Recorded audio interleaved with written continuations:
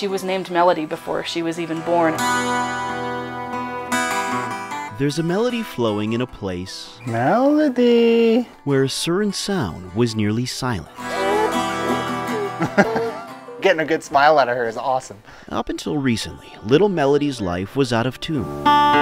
When she was 5 months old, she was diagnosed with infantile spasms. She suffered from dozens of seizures each day. It would be anywhere from 5 to 25 minutes of spasms. Doctors warned her parents she may never walk or talk, and perhaps even die. When you have a special girl like this, once you have her, you don't imagine your life without her.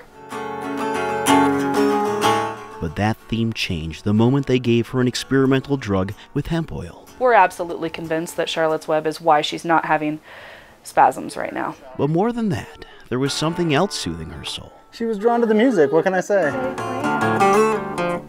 The moment she hears her father play, I can't put into words the profound effect that it's had on her. Melody feels something no one can explain. It was like her connection, her anchor to reality almost. The little girl who doctors said may never walk found her own beat, dancing about the moment she hears her father play. It's unbelievable. You want to play? Melody created her own verse and showed everyone something new. Oh, look at you. You say yeah? Some lives are measured by silence, Good girl, Mel. but at 16 months old, there's plenty of sound to be heard. It's just become part of who she is.